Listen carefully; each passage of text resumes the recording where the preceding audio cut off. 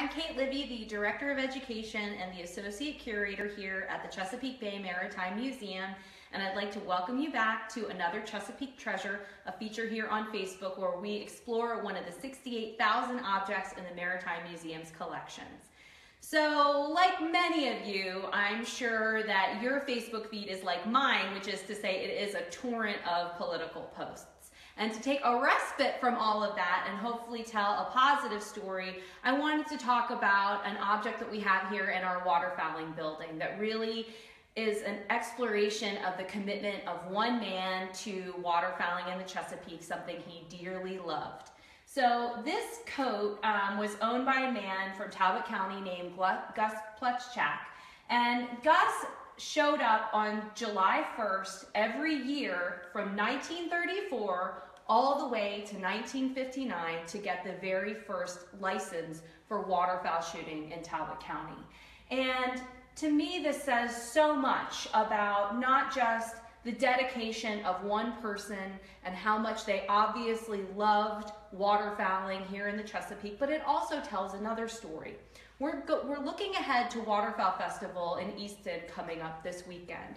And there will be a lot of sport hunters in town. And the thing to understand about hunting in the Chesapeake, waterfowl hunting today, is that there is zero commercial harvest at all.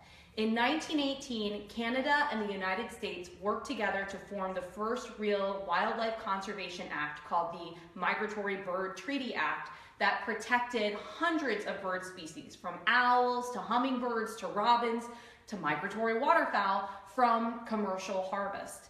And the idea was that instead there would become a conservation movement where the numbers of birds were protected, and part of the way that they were protected is through licenses, and the money that came from licenses bought for the privilege of hunting waterfowl.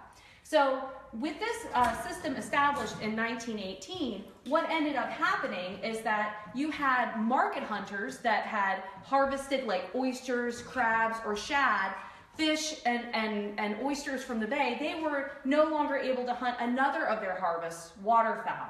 Instead, every year you had to go out, purchase a license for the privilege of harvesting waterfowl, and then hunt a very limited number.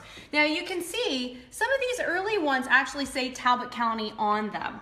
And this reflects an early system of licensing where these licenses were given out county by county instead of statewide the way that they are today. Some of the earliest ones, in fact, are even made out of paper, and they're much more like a driver's license. They list your hair color, your eye color, your date of birth.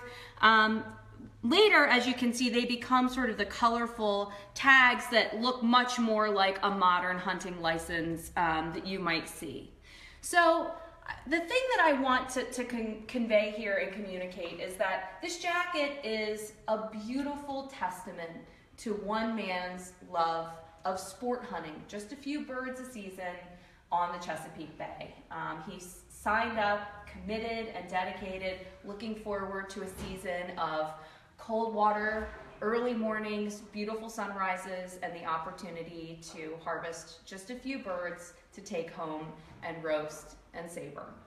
So this weekend, come see us at the Waterfowl Festival in Easton. We're going to bring our waterfowl exhibition, Ammo, Camo, and Calls, which features a lot of objects like this. We're bringing it to the high school in Easton, Maryland, and I and other staff from the Maritime Museum will be there to talk about the exhibit and talk about Chesapeake heritage and waterfowling. I hope you've enjoyed this session of Chesapeake Treasure today. Join us next week for another object, another story, and another exploration of someone's beautiful dedication to the Chesapeake Bay.